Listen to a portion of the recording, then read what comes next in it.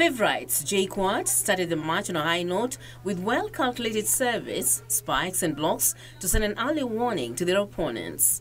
Despite a spirited fight from KCA University, JKUAT backed the first set 25-23.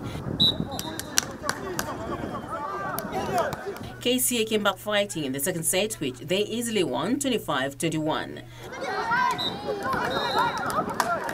JKUAT went on to win the third and fourth sets 25-21 and 25-15 respectively to claim 3 crucial points.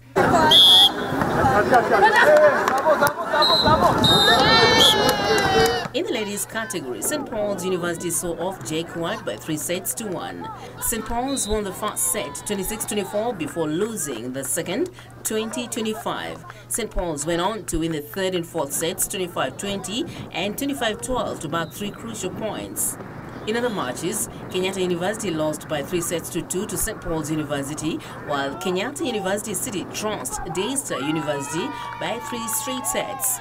In handball, Kenyatta University ladies defeated JKUAT 23-8 in one of a sided match played at the same venue.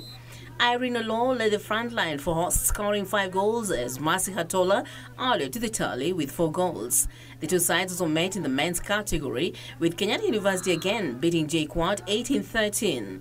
Unlike the ladies' match where the hosts dominated, the two men teams could not be separated for the better part of the tie, but Kenyatta just managed to aid their opponents in the dying minutes of the game.